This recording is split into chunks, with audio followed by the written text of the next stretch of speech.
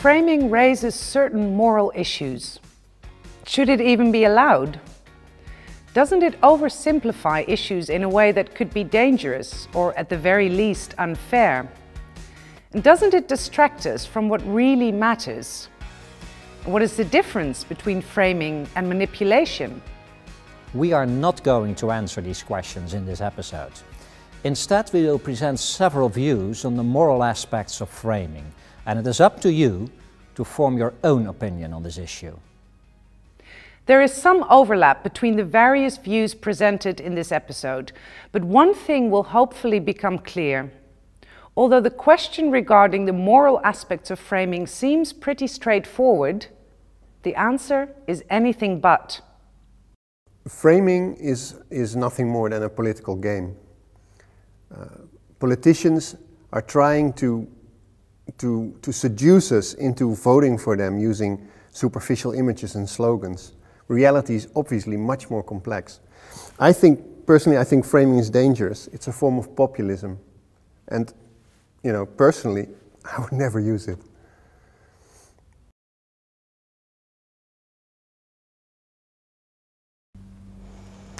As a scientist, my work focuses mainly on climate change.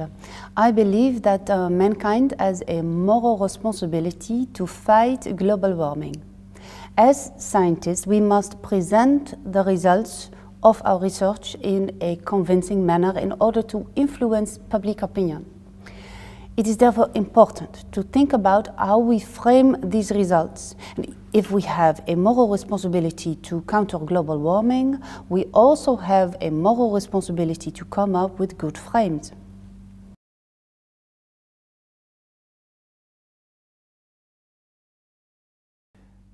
There are people who are living in this country illegally, who cross the border by breaking the rules.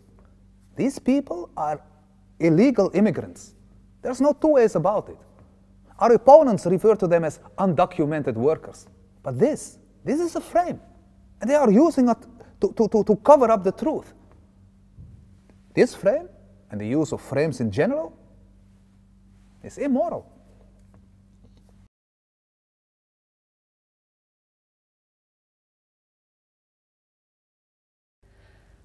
There are people who live in this country without proper documentation. Some of them have lived here for 15 years or more. These undocumented workers do the dirty jobs that no one else is prepared to do. Some of them have 2 or 3 jobs and don't take a dime from the government. In fact, certain parts of the economy would collapse if not for them. We profit from these people who make our lives more comfortable.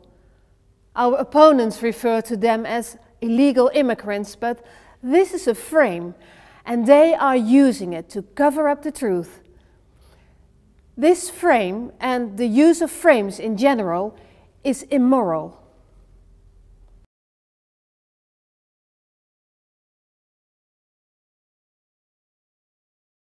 Guys, listen up. Guys, listen up. Now, our opponents, they have a very powerful frame which states that they are tough on crime, right? Which implies that we're not tough on crime, even though we're tougher on crime than they are, right? They don't even bother going after white-collar criminals. So I'm not interested in discussing the moral aspects of framing. We need to come up with a frame of our own, and we need to do it fast. Otherwise, the whole country's going to believe the nonsense that they're spouting as the truth. Now, that is the moral issue. White-collar criminals. Right? Let's get to work.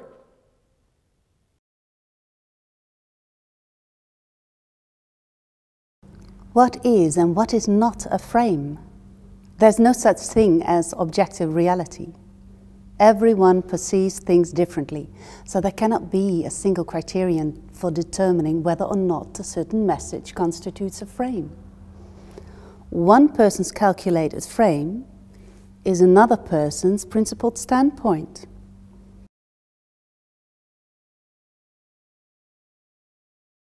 Personally speaking, I am against frames and I would not consider using them under normal circumstances. However, our opponents keep coming up with powerful frames that help them to attract voters and sway public opinion. I believe we have no choice but to participate in the game of framing and reframing.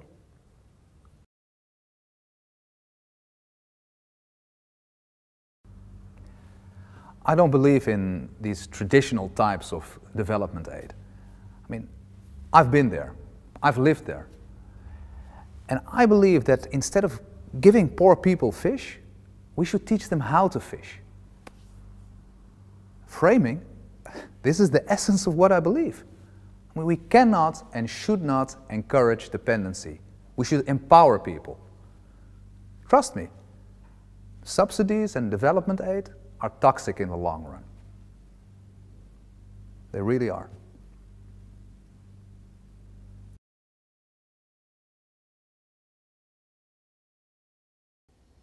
Framing superficial, slogans one-dimensional.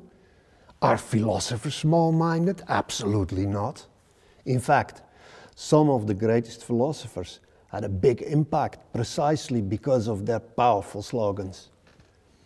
Like Thomas Hobbes, he famously said, Homo homini lupus est. That means wolf, man is wolf to man.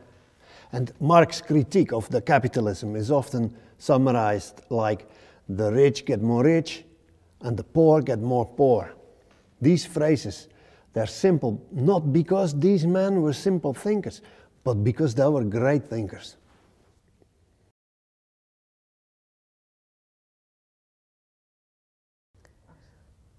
I don't know much about politics.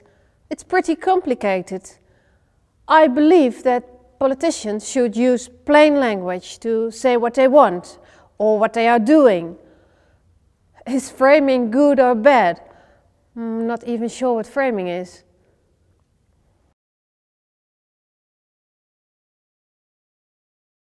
A famous quote by the American journalist H.L. Mencken states, "For every complex problem, there's an answer that is clear, simple, and wrong." Well, this is a perfect description of a frame.